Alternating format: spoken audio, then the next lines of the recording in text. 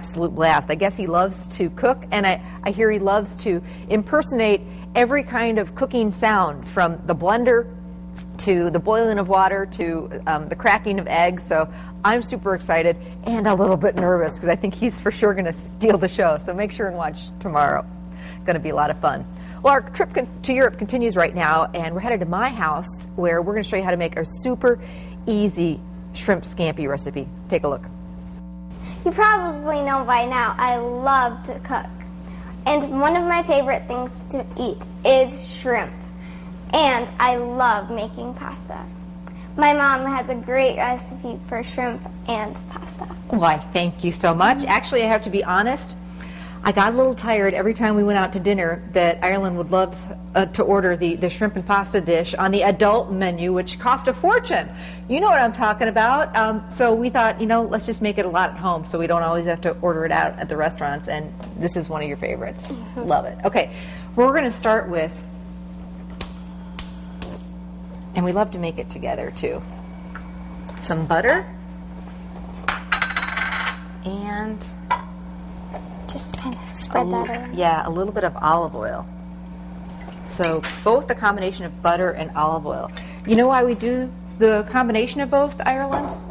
You tell me, Mom. Well, because if we just did butter, it might burn. And so if we add the olive oil and the butter together, we can bring the pan to a higher heat and caramelize that shrimp a little bit, and then the butter won't burn. So that's why we get that butter flavor, but we're able to crank up the heat and with the olive oil there. All right, while she's working on, tell me when that starts melting. I'm working on chopping up some flat leaf parsley for a little color.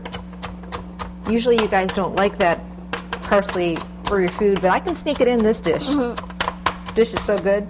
Riley won't notice, but I think I might. All right, and then one of my favorite things to use is garlic. I love garlic too.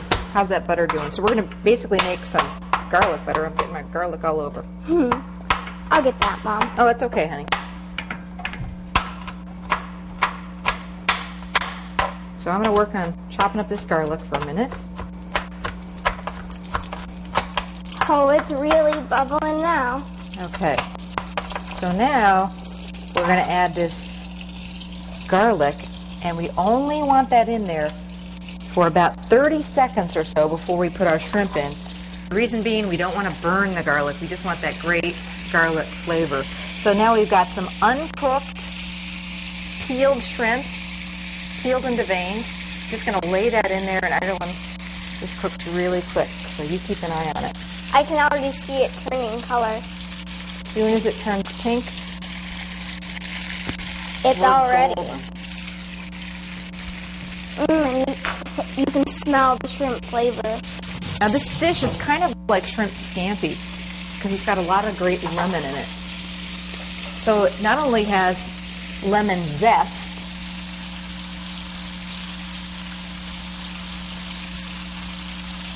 shrimp is already starting to turn, isn't it?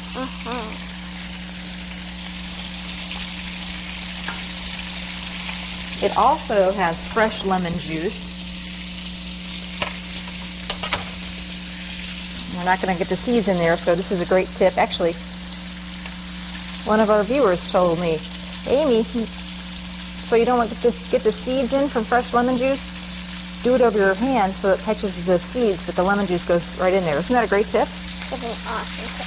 Shrimp's starting to turn pink, so I've got my lemon zest and my lemon juice.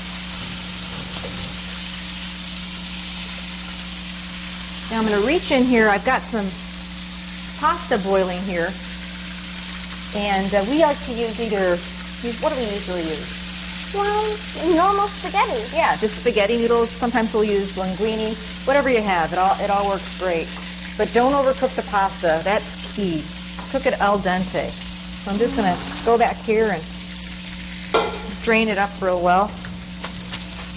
Make sure you get all the water out, Mom. Will do. How's our shrimp doing? Great. Okay, at this point we're going to smells amazing. Turn off the heat. Completely turn off the heat. And we're going to add even a little more lemon to this. because it has a lot of lemon. And we used all that butter, so I'm going to catch some of that richness. And we're actually going to put whole lemon slices, believe it or not, right in there, and it looks really pretty.